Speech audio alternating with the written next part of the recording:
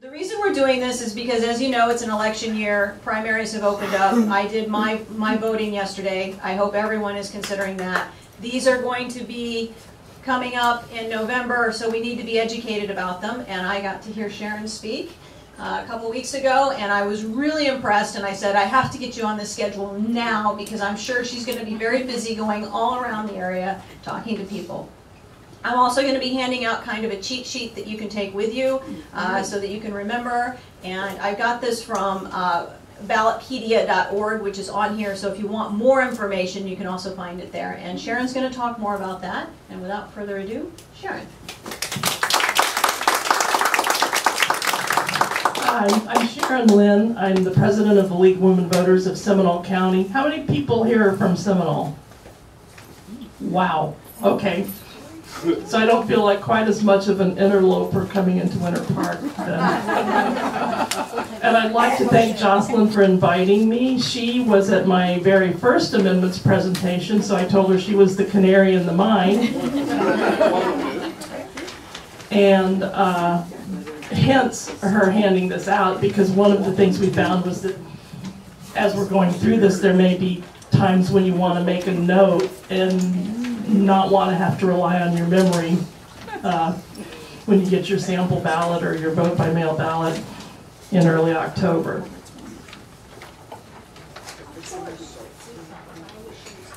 Okay, what would a League of Women Voters presentation be without us touting the League of Women Voters? We are a nonpartisan, political, nonprofit organization. We were established in 1920, so we're coming up on our 100th anniversary. And that was when women got the vote, by the way. And we started accepting men in the League in 1972. So everybody is welcome. We serve voters and promote good governance. We research, educate, and advocate. And why is that important? Well, we're kind of a split mission organization. Our education arm is completely nonpartisan.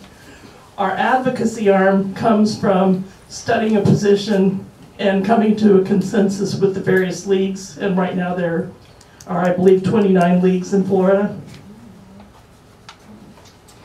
So that's one of our important components.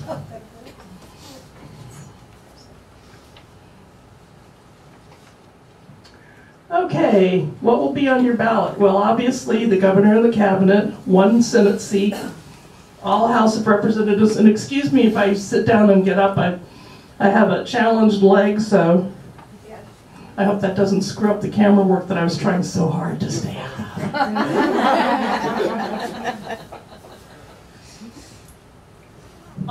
State senators, some are up for election in 2018. In Seminole County, I know we're not having a state senate election until 2020. And of course, we have many local, county, and municipal races going on. But the reason I'm here today is to talk about the 13 constitutional amendments that will appear on the November ballot. Now, probably some of you know that that's down to 12 now. How many of you knew that? Yes, the Greyhound ban amendment got struck by the court. I think there is still a chance it may come back, but I think it's unlikely. So, as I think you probably all know, we have 40 state senators and 120 House reps. And I know that the ballot in November will include soil and water conservation district candidates as well. And because this is relatively informal, if you have any questions, just raise your hand and Jocelyn will come around to you, because sometimes it's easier to ask while it's on your mind than to remember something a half an hour later that you wish you. Let's put it this way. I forget my questions within about 5 seconds.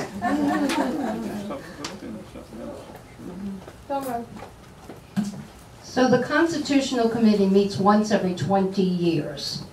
I mean, the world changes much more than every 20 years, as do the needs of Florida.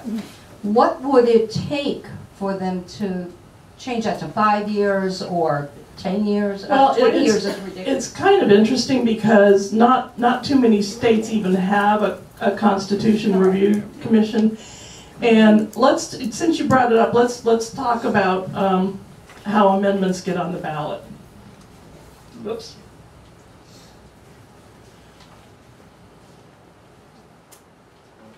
I think I'm missing a slide here. All right. Well, I'm going to talk about how amendments get on the ballot even though the slide's not there, and you can't stop me. Okay, amendments can be proposed by the legislature, and to do that it requires 3/5 approval by both chambers. And as I think we're probably all familiar with, in Florida we can have citizens initiatives, and that requires getting signed petitions from the equivalent of 8% of the number of voters who participated in the last presidential election. So for Florida right now, that's over 750,000 petition signatures that you have to gather to get a citizens initiative on the ballot. Not only do you have to get those, they have to be verified by the supervisor of elections of the various counties, and they have to span a number of congressional districts. So it's not an easy task, it's expensive. The league participated in 2014, the Water and Land Legacy Amendment, and that I think it costs millions basically to run a citizens initiative campaign to get an amendment on the ballot. I have a question. So when they went around for this constitutional amendment every 20 years, and they had these big town hall meetings across the state, did everybody get heard, and how did those meetings get run? Just to give us a little bit of a picture on that. Well, they were not widely publicized, and where they were, they sometimes had crowds that couldn't entirely be accommodated. And of course I'm nonpartisan, but let me explain to you how the Revision Commission is formed. The governor gets to appoint 15 people. The Speaker of the House gets to appoint 9 people. The Senate President gets to appoint 9 people. The Attorney General is automatically on the commission. So now you've taken up 34 of the 37 commission members by appointment. And then the Supreme Court gets to pick 3 people. And in past commissions, that has resulted in a broader spectrum of thinking, but again, I'm nonpartisan, but you only have to look at this and see that, well, that the cabinet, that it's controlled exclusively by one party at this point. What's the other thing about this Constitution Revision Commission that's different? When you do an amendment either legislatively or through citizens initiatives, it has to deal with a single issue. It has to be brief and clear. And it has to be run by the Supreme Court before it can be on the ballot for them to assure that those conditions are met. As a difference, the Constitution Revision Commission does not have to adhere to those standards, which is why you're seeing multiple issues in one amendment and why they can ramble on, and they were not reviewed by the Supreme Court. Are there any questions that I may or may not be able to answer? Same percentage to yes or no as the regular one? Yes, they all require 60% to pass, and you know, we'll see.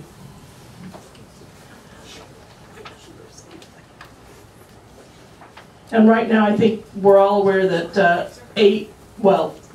7 of the amendments are from the Constitution Revision Commission, 2 are citizens initiatives, and 3 are from the state legislature.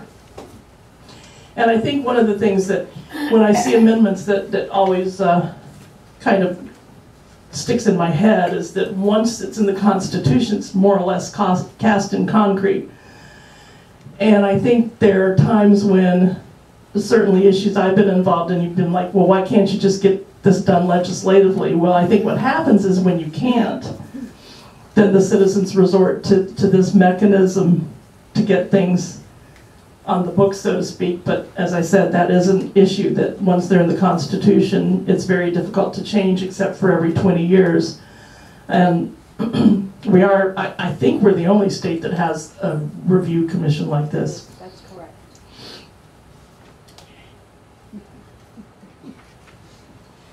Okay, Amendment 1, increased homestead property tax exemption. And this one was proposed by the Florida legislature. It would increase homestead exemption by $25,000 for homes valued at more than $100,000. A vote yes would of course amount to a loss of tax revenue. A vote no would retain the current exemption. Now,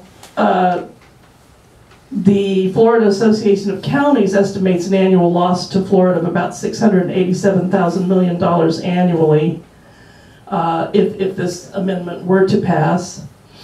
And it does exempt school districts, but of course the question remains, how would potential shortfalls be addressed? So those are the things to think about. I have a question. Wait, we have a question. Whenever I see amendments like this, I say, well, we'll just make it up by increasing the tax rate. What do you think about that? Well, I think it depends on a lot on your county, because so many people run on no new taxes, but it has to come from somewhere, or you diminish services. So, you know, I don't know that I can really answer that question, but yeah, somebody's got to pay for it. And this, to me, appears to be a bit regressive, because really it only helps people who are able to own homes. And that's not the league's opinion, that's mine. What is the league's opinion on these amendments? Can you give it? Yes, actually, boy, you guys are good. I almost would think you're clairvoyant. Okay, opposing organizations. Since there are no supporting organizations for this particular amendment, let's go to the opposing. League of Women Voters, Florida Policy Institute, Florida League of Cities, Progress Florida, and the Florida Education Association. And because this presentation is education and not advocacy, if anybody wants to know the reasons for a league position, I'll be happy to talk about it outside after we're finished.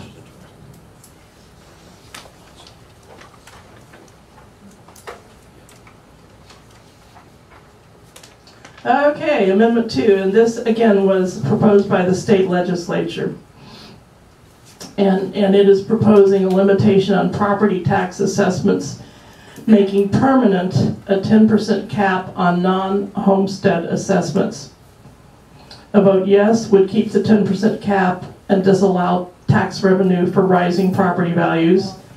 A vote no would end tax limits on non-homestead property and possibly increase taxes for schools.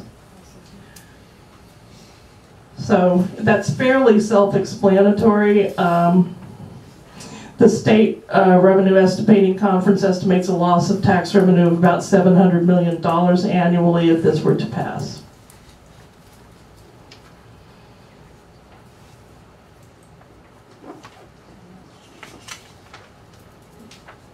Question? Yes. Why is it only possibly increase taxes? What's the variable that would say it does not increase taxes for schools? Do you know? I don't know. Okay. I think it's the dollar amount. Well, yeah, it's the way the tax bills are composed, That's right. basically. It's the dollar amount that they're talking about. They know it will increase, but that's their estimate of 700 million. It could be 300 million, it could be 500 million. But I think it's because the education on your tax bill is sort of separately set out, so that, for instance, like I think Save Our Homes can exclude an increase in school taxes. Yes. Thank you. What is the, use my of the legislature to put these suggestions on. The question was, what is the reason that the legislature is proposing these two amendments? It sounds like they want to talk about how they lower taxes, which is a big selling point for it. The questioner suggests it sounds like they may want to just appear to have lowered taxes. I don't know, but that's, yeah, I think they're, and again, this is me speaking, this is not the league speaking, but they sort of sound like feel-good things for certain parts of our, anyway. Is this a 10% annual increase? Like if they increase it up to 10% one year, then the next year they can increase it another 10%? I don't think so. So this is 10% ever? I mean, it says an annual increase, and I'm not quite sure what that means in this context. No, and unfortunately, I don't know the answer to that question, but a permanent 10% cap, I don't know. To me, that sounds like once you hit 10%, you're there. Okay. Question? Yes. Yeah, here. That way everybody can. Thank you. It says non-homestead Right. only. That would be what, businesses and? Right. Your second home. Yeah, if you have a second home, exactly. Rental. So people who come down here just for the winter or something like that. And you know, I'd like to point out that Jocelyn didn't tell me that you guys were going to have, you know, really good questions. There are no dummies in this room. No, I've kind of come to that conclusion. So, supporting organizations. Well, look at number one. Florida Association of Realtors. Opposing organizations, the League of Women Voters of Florida and the Florida Education Association.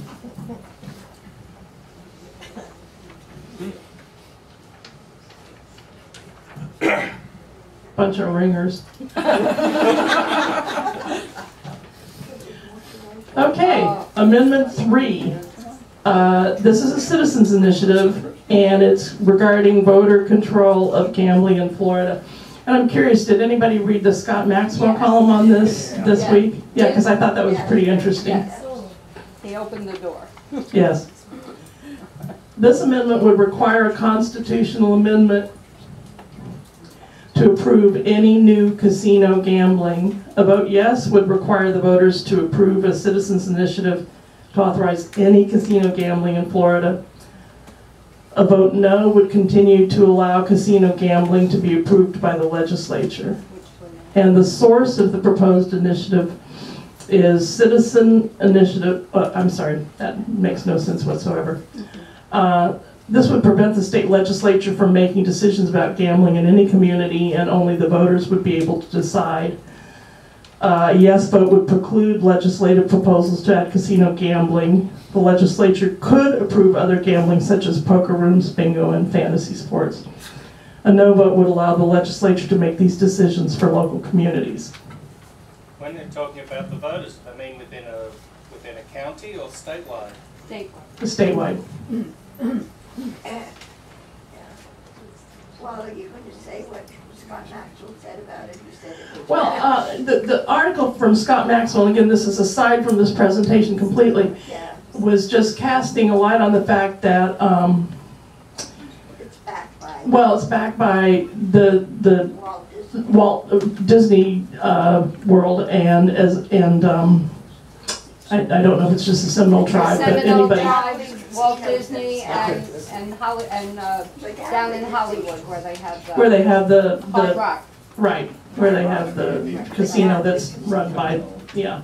They don't want any competition. So that was the thrust of the Scott Maxwell column, was questioning the intent of this.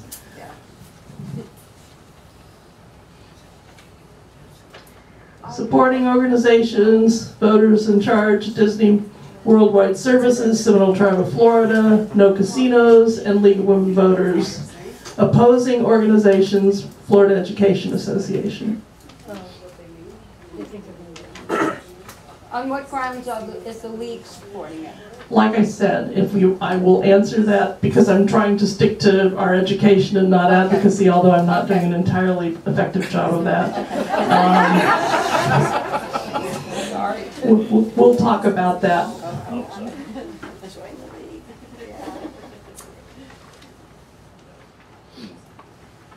Okay, Amendment 4. Voting rights restoration, which I think we're all aware was a citizens' initiative. It would restore the eligibility to vote to persons with felony convictions who have completed their sentences. And this excludes violent former felons. A vote yes would grant those persons who have completed their sentences the ability to register to vote. And this is just about voting, by the way, except those convicted of murder or sex offenses. A vote no would continue to make those who have completed their sentences wait a minimum of 5 years before applying to the governor and the cabinet. And I assume everybody knows here that it is up to the governor and the cabinet to restore rights. And we collected, verified over 766,200 petitions as a state to get this on the ballot. In 2011, Governor Scott, with the consent of his cabinet, issued new rules resulting in only 3,000 restored rights out of 30,000 pending applications.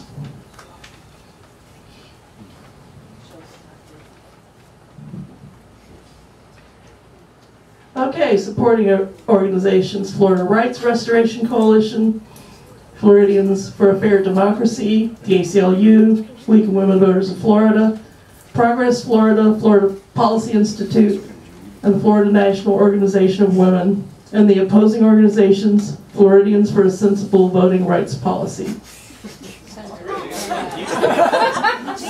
There's a nomenclature. Wow. You guys are telling me.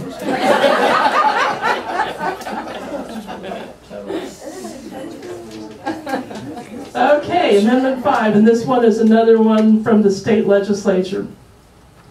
And this requires a supermajority vote to impose, authorize, or raise state taxes or fees.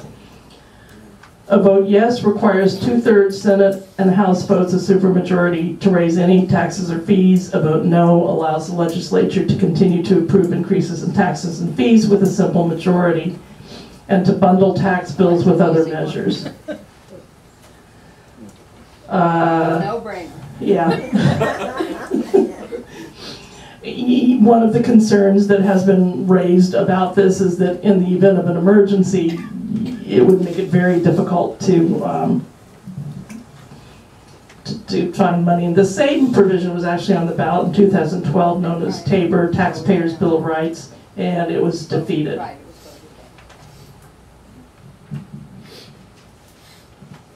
Supporting organizations: Florida Tax Watch. Opposing organizations: League of Women Voters, Florida Policy Institute, Progress Florida, and the Florida Education Association.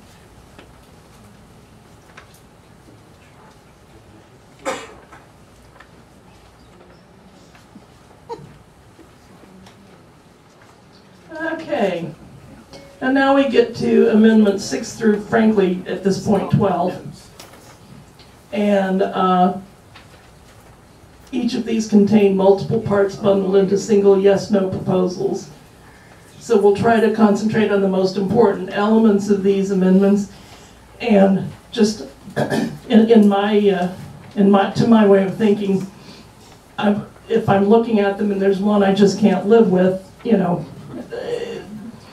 you've got 2 good, 1 bad, or 2 bad, 1 good, you have to do some thinking, because it's just fairly muddying of the waters.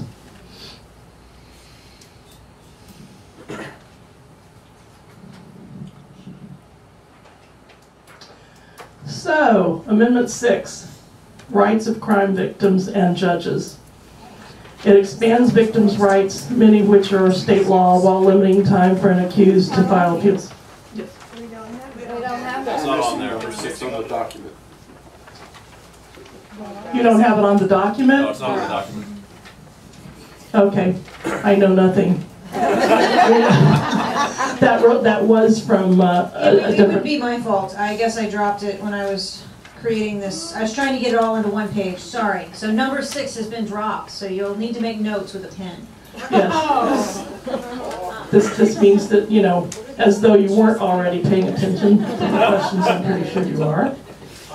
In any event, this expands victims' rights, many of which are in state law, while limiting time for an accused to file appeals. It eliminates an existing constitutional provision that victims' rights do not interfere with the constitutional rights of the accused. It raises the retirement age of judges from 70 to 75. And it prohibits courts and judges from deferring to state agencies' interpretation of statutes and rules. Question. Yes. Thank you. The first part says it expands victims' rights, and the second part says it eliminates an existing provision that victims' rights do not. Does that make any sense? Well, and here's where the commission, being held to a different standard, the clarity is not run by the Supreme Court, so that's part of it. But the first part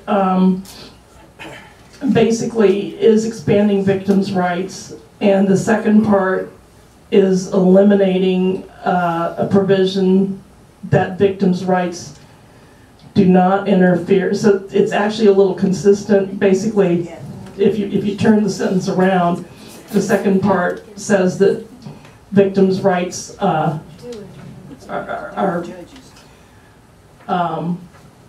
that the accused having their rights eliminated is, anyway. It's written terribly. It's a terrible way of writing it, but it's kind of saying the same thing. Well, I also have a question. I mean, we're talking about victims' rights there at the beginning, and then we go down to talk about judges. Why are they putting two so dissimilar topics on one? Well, and I think we'll find that as we go through this, and that has been one of the problems. I know I was trying to follow this early on, and at one point they had a potential 2,000 suggested amendments, which they kind of pared down to 103. And some of the good ones, well, some of the ones that I would agree with didn't make it. And I don't understand why they bundled them. Yeah. I mean, I think it makes it very difficult for anybody to take a single amendment and not have some source of doubt about it. Yes. Yes, because anyway.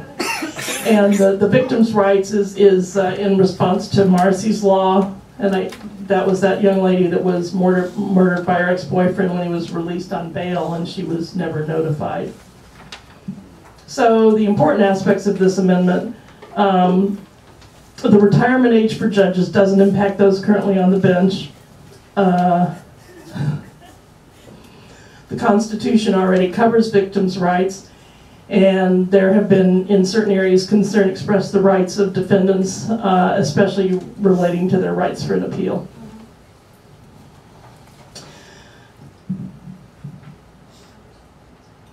A yes vote. A yes vote would enshrine more victims' rights in the Constitution while eliminating an existing provision for the rights of the accused, raise the mandatory retirement age for a judge, and force judges to decide if the state agency correctly interpreted the law.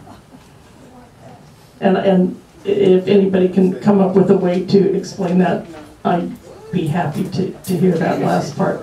A vote no would retain existing victims' rights in the Constitution and not set a deadline for appeals. It would keep the judge's retirement age at 70 and continue to allow state agencies' interpretation of state laws. So really, it increases the protection from disclosure of victims' information, and it allows more victim input and access to pre-sentencing investigations, sentencing or pre-trial release proceedings, and sentencing reports. It would set deadlines to complete any state appeals to 2 years for a non-capital case and 5 years for a capital case. So,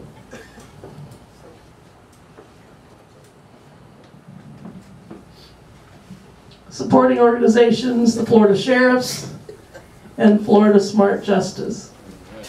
The opposing organizations, ACLU, don't you always want to follow the money? League of Women Voters of Florida and Florida Education Association.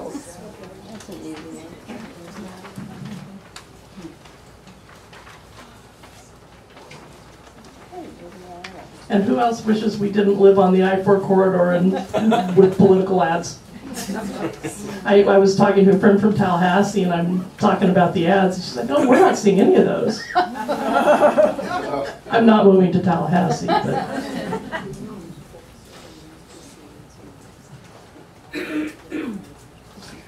All right, Amendment 7, another CRC amendment. And this would provide first responder and military member survivors benefits.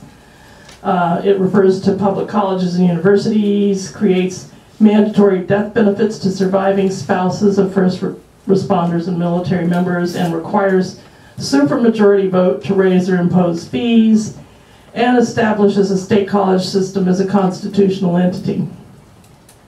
What? What? Yeah, okay.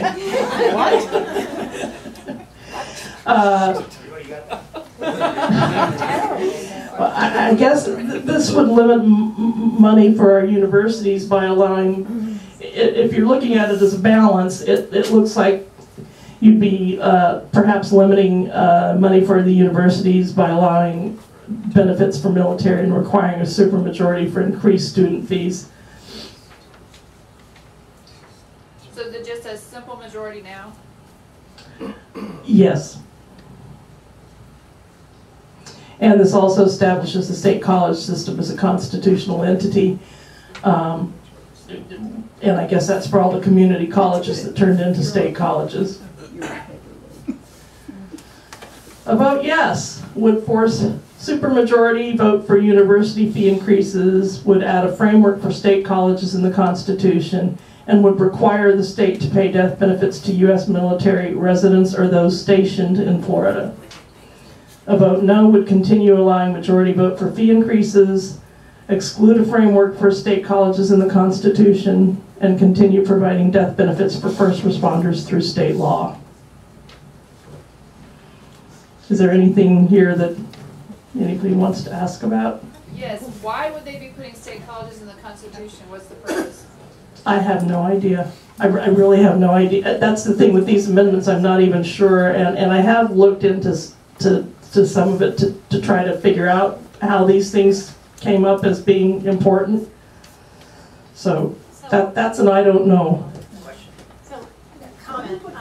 One, I guess, possibility is because the state universities are in the Constitution, they're allowed to put all kinds of very specific policy changes on them, including things like performance-based funding, and I would imagine that adding the state colleges to the Constitution would allow them to require the same kinds of restrictions or changes to those institutions. And that would make sense.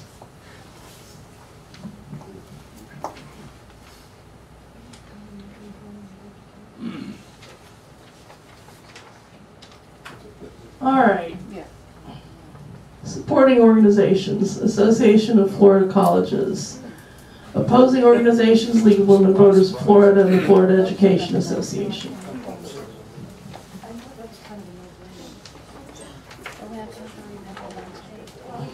And again, part of the issue, and you know, I've seen people say, "Oh, I'm just going to vote no on everything." Well, I mean, I really think you have to consider each one separately, and you know, if there's no part of it that disturbs you, that's fine. We have a question back here. Yes. Why would the Association of the Colleges want a supermajority rather than a simple majority for increasing fees? I don't know. It's puzzling to me. It might be because they do want to have more parity in how they're treated with the universities.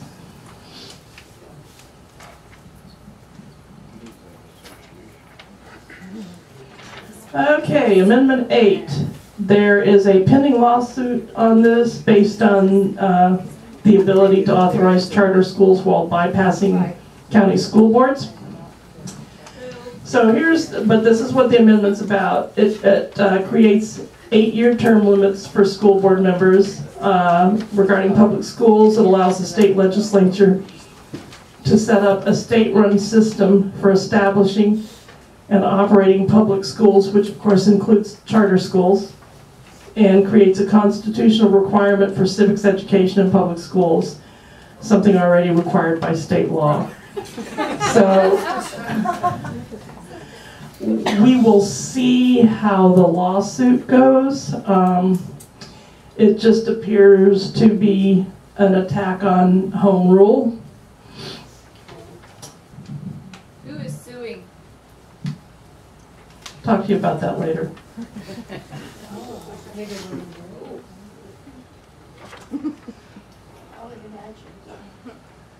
Okay, a vote yes would establish term limits for school board members, would permit the legislature to establish state-run public schools, and would put in the Constitution mandatory civics classes. A vote no would reject term limits, would keep local school boards the sole authority for approving and supervising public schools. And a no vote would also reject a constitutional mandate for something already required by law. And again, the local school boards elected by their local communities currently can do what they're suggesting that the state legislature do. And of course, as I said, I think part of it's because charter schools are considered public schools.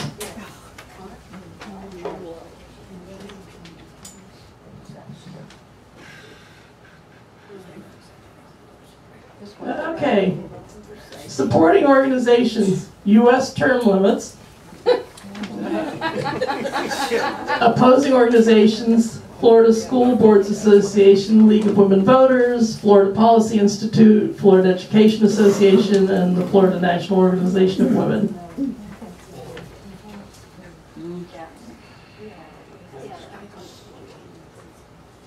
And I have a note here that was in the presentation that U.S. Term Limits is a non-profit, nonpartisan grassroots organization dedicated to enacting term limits for elected officials at every level of government in the United States.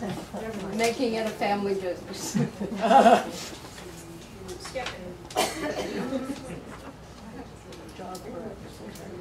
All right, 9.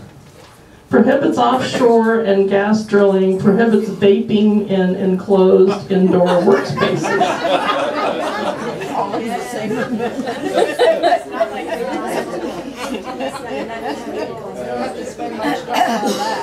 So, anyway, of course offshore drilling is of great concern to voters, especially since we have seen what can happen. And we do have constitutional prohibitions about smoking in workplaces currently. A vote yes would enshrine in the Constitution a ban on offshore and gas drilling, signal Florida's opposition to offshore drilling, and add vaping restrictions to the Constitution. One of these things, anyway, is not like the other. A vote no would keep a drilling ban out of the Constitution. I'm not sure that, I think number 2 is a bit strongly stated, but signaled to Florida federal government that Florida doesn't care about offshore drilling. And keep vaping out of the Constitution.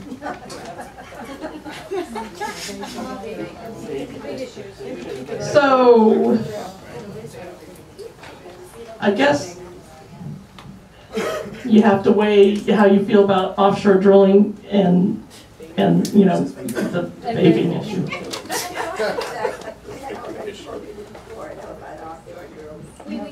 We can't hear you. I'm sorry.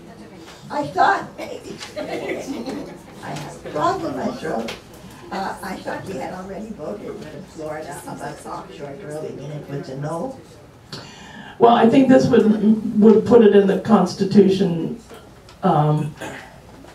anyway, because I don't think that there is a constitutional provision prohibiting drilling. And if somebody knows differently, I'd be happy to hear, because I don't know anything. Coming up. There is not, Right. and it can keep coming up. Okay, supporting organizations, Florida Wildlife Federation, Gulf Restoration Network, American Cancer Association, Cancer Action Network, League of Women Voters of Florida, Florida Paul Institute, and Progress Florida. The opposing organizations, the Florida Petroleum Council, Associate Industries of Florida. Does everybody know who runs Associated Industries? Okay. I think isn't it Tom Feeney? Or is that a different one? Anyway, the Florida Chamber of Commerce supports it, and Consumers for Smoke-Free Alternatives. We have a question. Yeah, Yes. I have a question. So where it says that you can't vape in enclosed areas or in like public spaces, what I'm wondering is if somebody needs it for medicinal purposes, if there's an exception for that, or if it's all vaping. I don't know, and I don't know. But I think it's another one where, you know, by bundling them, it's yeah.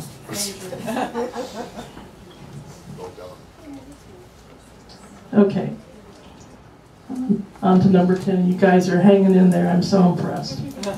This is a good group. I agree. I believed it beforehand. I know it now. Okay, Amendment 10, and this is another one. Well, we'll just go through what it's about. State and local government structure and operation. It would require the legislature in even years, which are election years, to start sessions in January, which is pretty much what's already happening. You know, in a year like this where the legislature is going to meet in an odd year after an election, it has to be postponed to March because until after November we don't even know who our representatives are going to be, and they have to have committee meetings and all kinds of things in advance of the session. So anyway, that's number 1. 2, creates Office of Domestic Security and Counterterrorism. Mandates existence of State Department of Veterans Affairs. And forces all counties to elect and never abolish election of sheriff, tax collector, property appraiser, supervisor of election, and clerk of county court. Now, this is being challenged, at least now, and maybe something else has happened since I looked at this, but there's a lawsuit by Miami-Dade for the 4th item, and that's because we're a charter county in Seminole County, we're a charter county in Orange, Osceola's a charter county, Miami-Dade's a charter county. And charter counties basically have their own sort of county constitutions, for lack of a better explanation. And so Miami-Dade is fighting this because they do appoint some of these positions. So, again, you know, everybody locally believes in home rule. And then when you're in Tallahassee, that's not as easy to be in favor of. And if you're in Tallahassee, you're against federal interference. And so it goes. So, a yes vote would fix the date of legislative sessions in even years. It would create an Office of Domestic Security and Counterterrorism, and that's a function that I believe is already being done by FDLE. It would force the legislature to have a Department of Veterans Affairs, and would force all Florida counties to elect constitutional officers. And again, I see that as a sort of a home rule issue, and we'll see how the lawsuit pans out. So it might disappear, I guess is my point. Miami, that's it. Yeah, Miami-Dade. A vote no would continue to allow legislative session date, the legislature to set the dates, but they're pretty much setting them in January regardless when it's not post-election. It would reject mandated Office of Security and Counterterrorism. A no vote would reject mandated Department of Veterans Affairs. And a no vote would allow Florida's charter counties to continue determining how the duties of the 5 county offices will be arranged.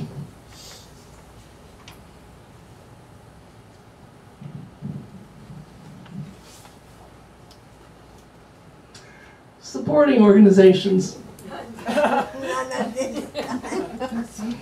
And the opposing organizations, Florida League of Women Voters and the Florida Education Association.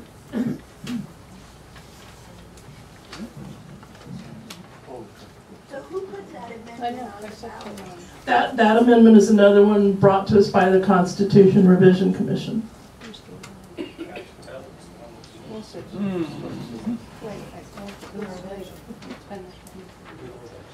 All right, Amendment 11, property rights. Removal of obsolete provision in criminal statutes. This repeals the state's ability to prohibit non-citizens from buying, owning, and selling property. It deletes a provision that forces the state to prosecute criminal suspects under a law they were charged under, even if the law is repealed. And it deletes obsolete high-speed rail language from the Constitution. We could go back to horse and buggy. Well, there's that option. Would it reduce our carbon footprint? Okay, and one of the things is that the first part about it is it's not something that's really been enforceable regardless. And the law would ensure that criminals are prosecuted under the most current laws on the books.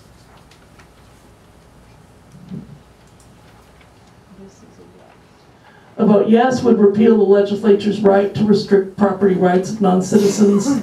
It would delete requirements to prosecute criminal suspects for laws that have been changed since the crime was committed. And again, delete the high-speed rail.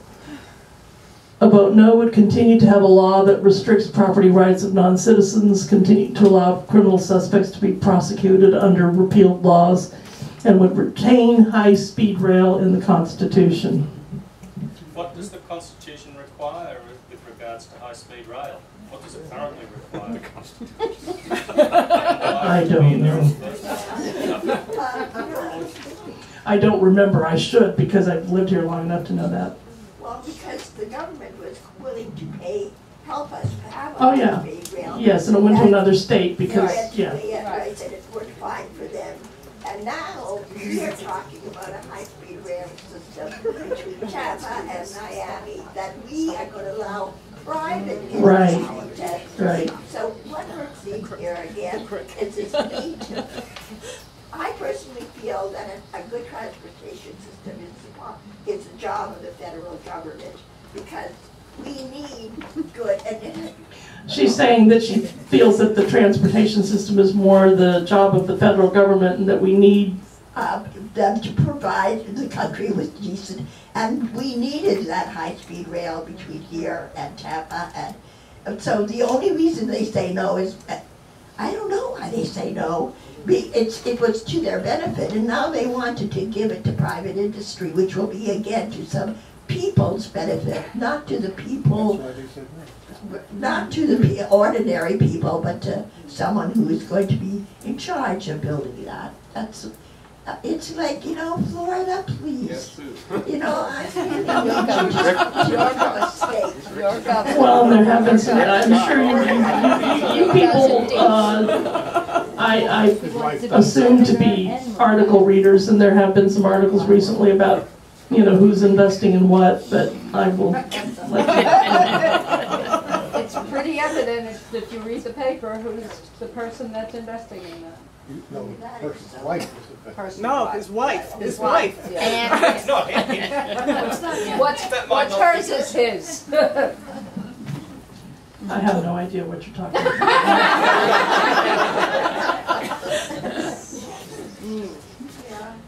Public record. Okay, supporting organizations. None at this time. And opposing organizations, the Florida Education Association. Where does the League of Women Voters stand? They have not taken a position on this one. This last one's a beauty. Tell us how you feel. I will. Okay, Amendment 12, lobbying and abuse of office by public officers. So what else is new? That's it, so what else is new? So what else is new? Does it codify how they do that? It expands restrictions on paid lobbying by former public officers. It creates restrictions on paid lobbying by currently serving public officers and prohibits certain abuses of public office. So what it would do is it would expand from 2 to 6 years the time that many officials would have to wait after leaving office before they could start lobbying. Unless you catch them. Unless you go catch them. And it expands the range of government agencies that a sitting legislator may not lobby to include not only the state government, also federal and local governments. And the prohibition would include statewide office holders such as cabinet members. Amendment 12 also includes a new prohibition against office holders and public employees using their positions to gain a disproportionate benefit for themselves and their families.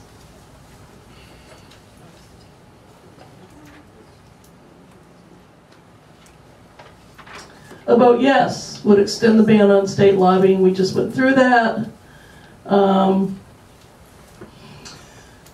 Would prohibit legislators and statewide elected officials from lobbying federal and local governments. A no vote would keep in place the current 2-year ban.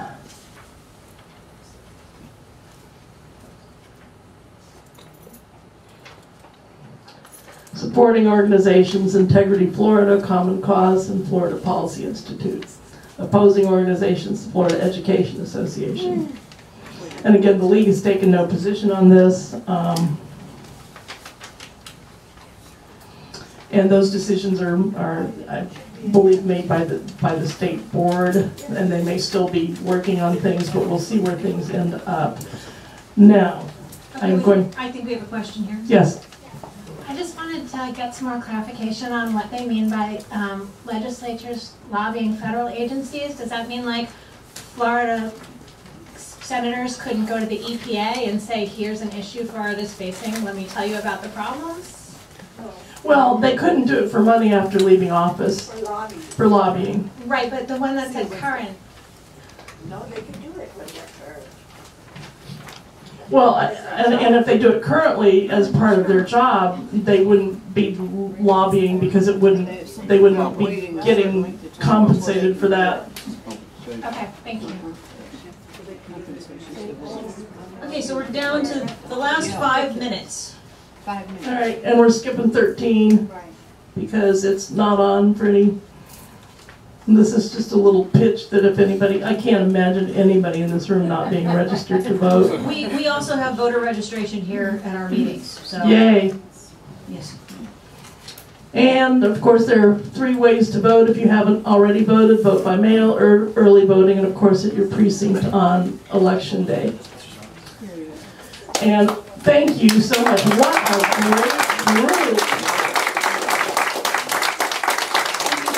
I think from now on they should be my canaries in the mine. Of course, we'd like to have you come every season.